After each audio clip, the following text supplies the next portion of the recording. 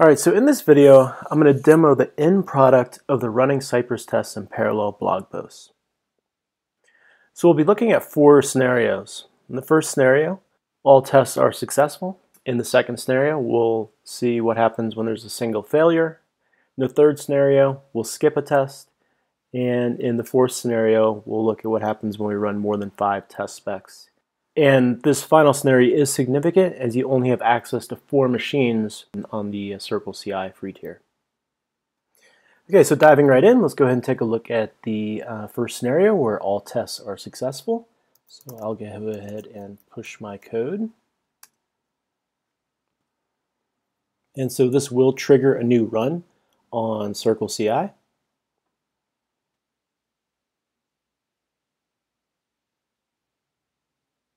And so now you can see the 4 jobs here running in parallel. And once those 4 jobs are running, you can see the combined reports job running. And so that is successful. So if we open that up, go to artifacts,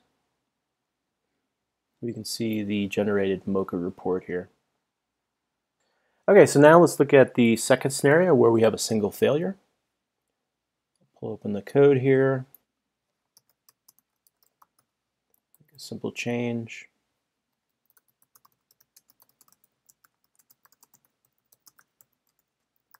And then push that up.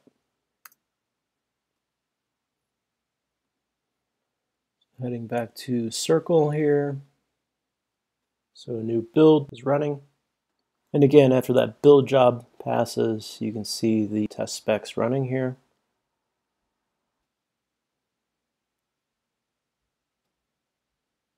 So the combined reports job just finished. You can see that it did fail as expected.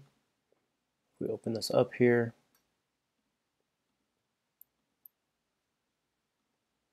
we can see that the second spec did fail.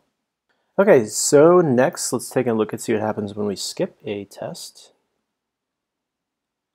So instead of fixing this, let's just skip it.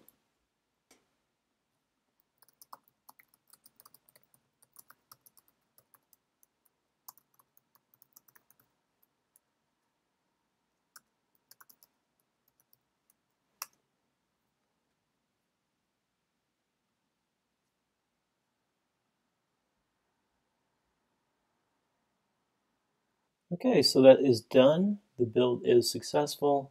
And if we take a look at the Mocha report,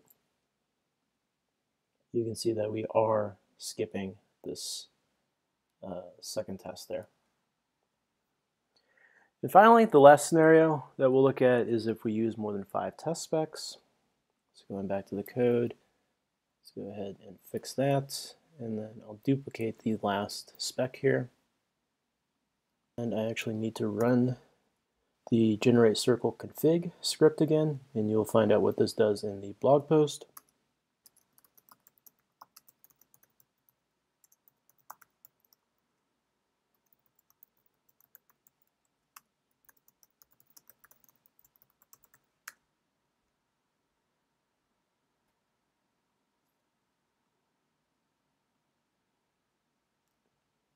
You can see the build here.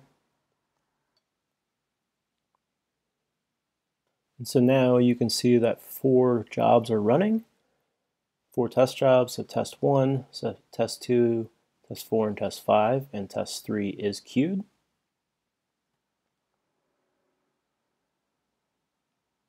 So test 4 finished, and so now test 3 dequeued, and now it's running. So since all the test jobs are done, the combined reports job is now running. So now let's take a look at the report.